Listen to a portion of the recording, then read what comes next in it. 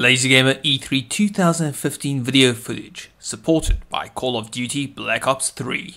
We're here with Mike Bithell. We're talking volume. Last time we were talking volume, you were saying you think it's okay. It was good at that point.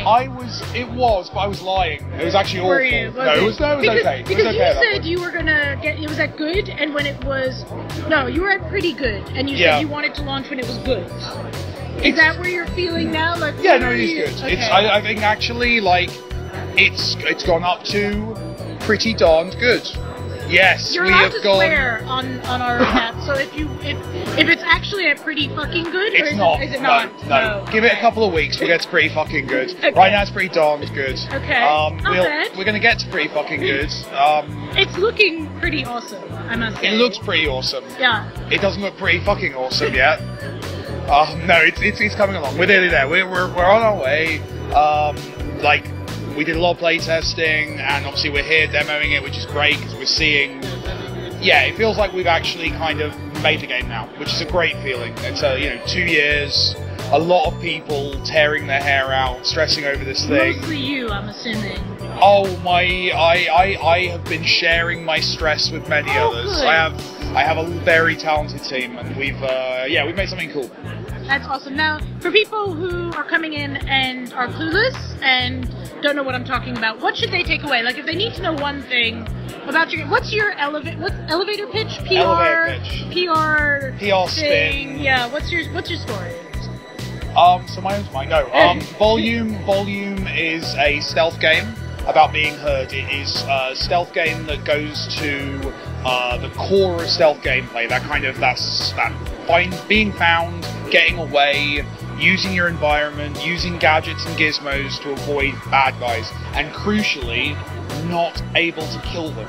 Which means that you're kind of in a situation where you have to use all those. You know when you play a stealth game and you finish the stealth game and you have a bag full of these amazing gadgets, but you never use them because none of them are as good as a gun. Yeah.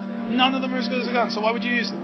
That's what we tried to do. We took out the gun, and that forced us to make everything else feel really good and to give that stealth experience in the other way.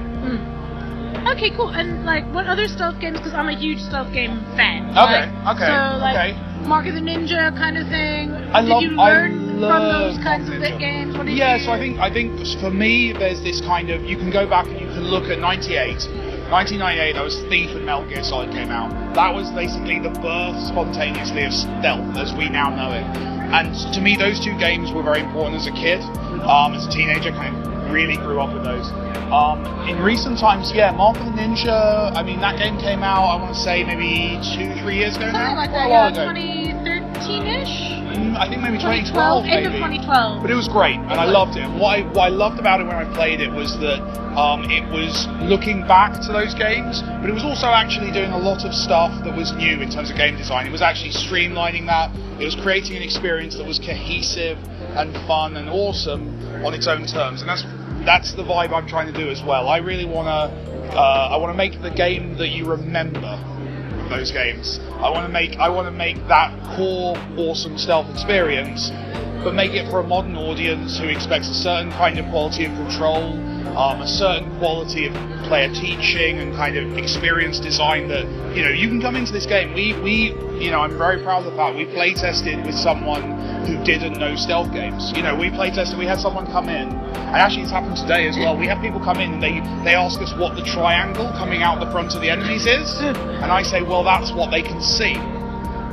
And to go from that, when you watch a player kind of going through playtests and they started there, and then, a nondescript amount of time that I'm not allowed to say to press later, you're like, oh my god, they're like throwing a noisemaker, leaping over a wall, stealthing, running up tiptoes behind something. Like they're really getting into it, and I'm really proud that we've made a stealth game that can take them there. You don't have to have played every Metal Gear game to play this game. It's not like that. We don't want to make that game. We want to make a stealth game that can be someone's first stealth game, but at the same time, we don't want to make a casual game that that doesn't ever feel like it delivers on that experience. We wanted to bring everyone into that and do something cool. So I think we've got that right. That's quite cool. It sounds quite cool. It does. I think I was proud of it. Do you think that question went well? That went very well. That was a good answer, That was a wasn't very it? good answer. I practiced that in the mirror like 3 times every morning. Did your charisma like level up with that? I was like, she's come a long way. She's going to need a good answer to that one. Some really good answers. I've got another really. I've been practicing with a bunch of journalists all day just for this interview. Just for this. Yeah. So you're now like the indie celebrity. Like you and Rami Ismail, like you guys tweet something and then like the next day it's like Thomas was a lone creator because you don't have a name. You're just like Thomas. Like, fan of rectangles. Yes. Yeah.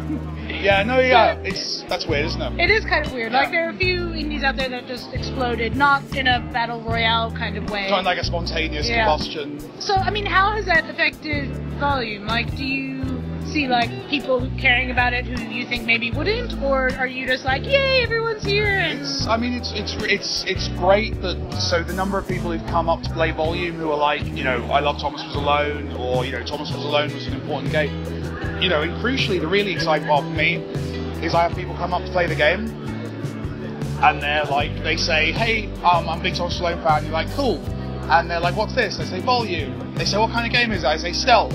They say, what's Stealth? And that's awesome, because it's like, oh, okay, well, let me show you.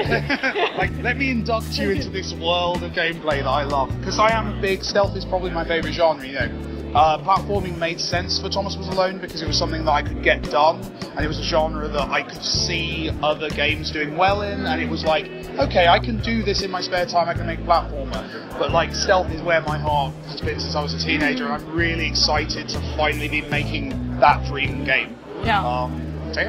That's really cool. And now it is really cool. Now, it's really cool. And I'm sure the answer is going to be like, we're not talking about this at this time. Okay. But Thomas Was Alone is like the slut of games and is everywhere on all the platforms. I accept your statement, if not your metaphor. Yes. Carry on. So obviously Volume is coming on PS4. That's why we're here in the.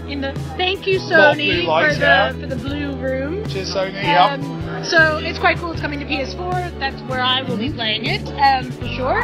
But are you planning on doing the same sort of thing where you just release it to any and every platform? Well, so there's 2 parts to the answer.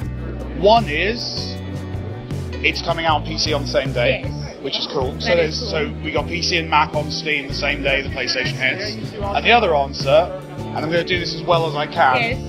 We're not talking about that now. Okay. So was that good? Because I thought your voice was better. Thanks. I could try it again. Try again for me. We're not talking about this at this time. We're not talking about this at this time. Yeah. There you Okay, go. so that's essentially the answer. Yeah, basically. We all know what that means. I hope. Wink, wink, nudge, nudge. You can wink and nudge as much as you like. Oh, that she says all the girls. There you go. There you go. Okay, cool. So, just to remind everyone, as our closer, because we try and have an arc, story arc, like a narrative. Yes. If I was an audience member, I would feel satisfied by this interview. I feel very satisfied.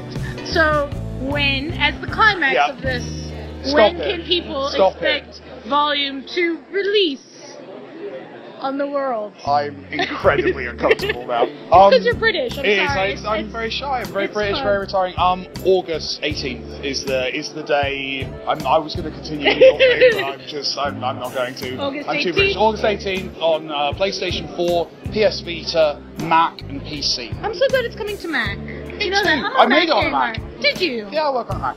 That's awesome. By the way, just as a side note, I think I played Thomas Was Alone on Congregate many years. You poor person. I was one of those. I was one of those tens of people. Did you not think this is terrible? I never want to play anything this man makes again. I don't check the names, so it's all an anonymous thing for me. Thank goodness. Yeah. That was awful. Yeah, but I'm just saying, the stalking of you actually began before either of us knew what was going on. I knew what was going on. I was making games. I was fine. You were. But that's cool. Okay, cool. Also, thanks so much for your time. Always a pleasure. Always a pleasure.